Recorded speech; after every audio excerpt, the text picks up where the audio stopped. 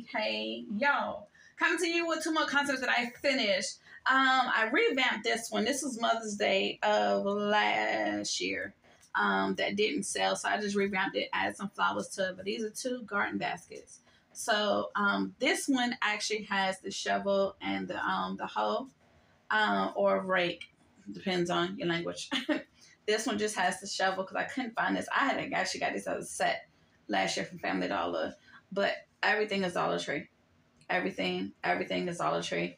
I just added the flowers in it to kind of give it the oomph. But what I did to add a little bit of kick to it, I took another one on the lei.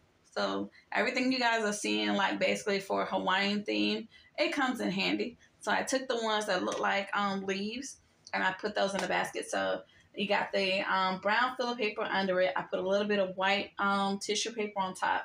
And then I literally just put the lei on top of it. And I laid it out to make it look like grass. So it look like the flowers are actually blooming from inside the basket. So just something quick. And you got the $3 for $1. The this one is tomato, the cilantros. And this says microgreens. There's a little bit of everything that's going to come with that one. You got your peppers, the margolies, and squash. So just a quick concept, friends, that I just put together. We're going to wrap this one up and get it going and move it on to the next one. All right, friends, I'll see you guys later. Continue to be creative.